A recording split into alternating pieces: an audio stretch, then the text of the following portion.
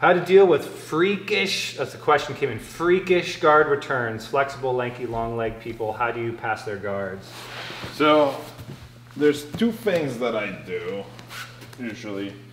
Three maybe. If like I know it's gonna be a battle and they're like freakishly flexible, is like, you know, break grips until we get into like a headquarters position, and then from here go into like a smash pass.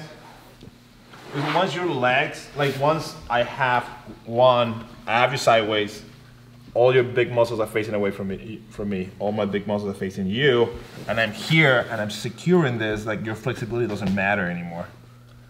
So there's like my first option, then all I have to do is just windshield wiper, come a little bit high, and then I can turn, and like, you know, I'm pretty secure here, right?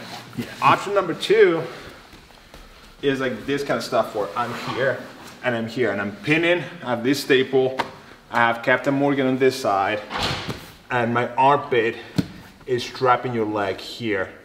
So once I'm here, right, it's really hard for Matt.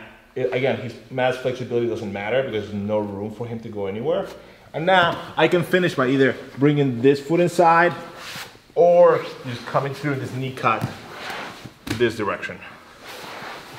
Last option is if like you're coming high, is whenever we get into one of these positions, and I can reach for this, and then I can walk this way. Again, his hips are off the ground, this leg strap, and then this leg's not doing much because there's like no room for that leg to do anything.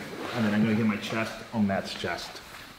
Mm-hmm. So those are like my three favorite ways to deal with it. Uber flexible guard. Yeah, it's getting from that range, that distance where I can take advantage of all that, where you go, woof, move in on me, and then I'm like, ugh. Yeah. I don't have, like I gotta be probably bending in a way that's not actually good for my health to try to like, no, you still don't have it. And then once you get those positions, that goes away too. Yeah. Yep, taking away the range where they do best, I think is the thing. You wanna show? Oh yeah, I'll say, for me, I'm lanky too, so even if sometimes I try to be tight, but it just doesn't work out because I got too much gap, where we're just two like scarecrows fighting each other. So coming here and getting these ones, of going to the back of the ankles and getting on the chest on the butt, and then again, it's just another way of taking away the flexibility. I mean, they can be as flexible as they want. Some people just stare at you here like they do in yoga class, but you can just work to do these things and then get your knees in, switch to a stack pass, and it's gonna turn into kind of the stack pass Nelson was doing, but I'm keeping this hip high. Sometimes people are in a hurry to let that go and get around, and then all that stuff comes right back in again.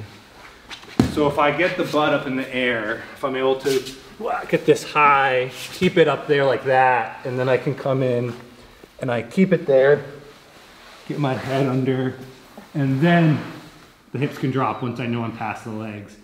And that's when they'll be throwing their legs in your face and you have to just bump it out of the way.